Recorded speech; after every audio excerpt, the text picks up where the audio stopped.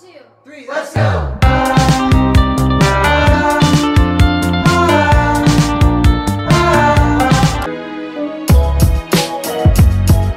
Hi everyone, welcome back to another video on my channel, and today I'm going to be showing you guys how to create your own Instagram tags on any of your videos for free. So first of all, go into any browser and search up Instagram black tags and select one that you would like the best. I just chose this one and I'll leave it in the description down below if you want to use that one.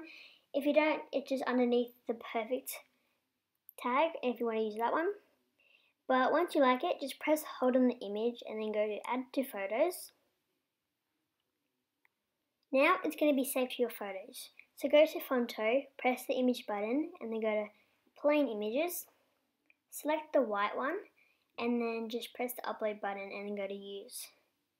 Now just go to the 3 hot dog button and then go to add image and put the image that we saved from Google. And now it's on your white screen, so you can resize it, readjust it to the way you want it. And I don't suggest doing it so big because I don't know how they do it. You want to make it like a replica of what they do. And then just put your Instagram name, and I just put JD Vlogs because that's just what I'm doing. And I just sort of selected the font Hoover Lecter Bold Italic. I went from the bold one and then I changed it up and then I went to the italic one. So you can choose whatever font you like, it doesn't really matter. I just don't suggest ones that are really long and make your tag really long because it's not really appealing and they just want to know it fast and simple. You can change the font or the colour to anything you want. I just chose white. I think it standed out with the black tag at the back. So if it was black then it would be really hard to read. But after that, just press save image. And now you want to save your image. So go to the eraser app and click the image button and then select the image that we just saved from Fonto. And we're going to remove that white background so it's easier for our viewers just to see the little tag. So go to target area and remove the white background. Once it's all done, just press the upload button and just save that to your camera roll. There will be an ad, so you might just have to wait. And I actually really suggest using this editing tool. It makes your editing look super professional as well and like you've put a lot of effort into it.